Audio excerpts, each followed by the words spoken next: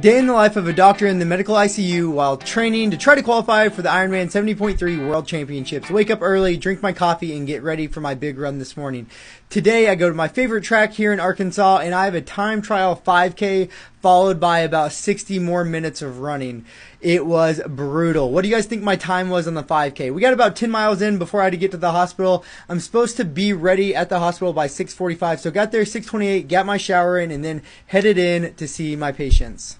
COVID is absolutely running rampant, so we have to have all of our good PPE and our N95s. My attending brought my favorite donuts and my favorite Starbucks coffee. He is so great. So let me show you some of the procedures that we do every single day in the ICU. This would be an arterial line. This is where you stick a needle and then insert a catheter into the radial artery to closely monitor blood pressure. Oliver thought it was pretty great too. Next, this is a central venous line. So we look at the internal jugular vein there, and it's right next to the carotid artery. So we use ultrasound to make sure that we go right into the vein and not into the artery.